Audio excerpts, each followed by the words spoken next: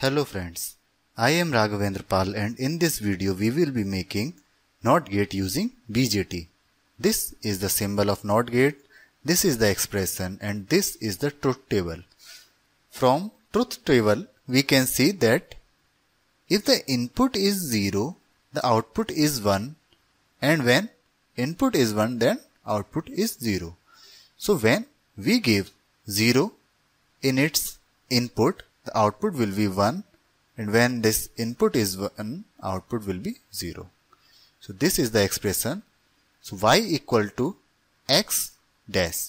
This dash represents the complement or the inverse of the input. This is the circuit diagram of NOT gate using BJT. Let's see how it works. When this switch is off or it is open, this base will be having no positive voltage. It will not be having any positive voltage, so this BJT will be in off state. So in this condition, current will flow from here to here to here to here and here, and this LED will start glowing. So when our input is 0, the output is 1. In another case, when this switch is on, this base terminal of BJT will be having some positive voltage. In this case, current will flow from here to here to here and also from here to here, and the current will be start flowing from here since this BJT will be in on state. So when this BJT is in on state, the voltage difference between collector and emitter terminal is almost 0. So current will not flow from here to here to here.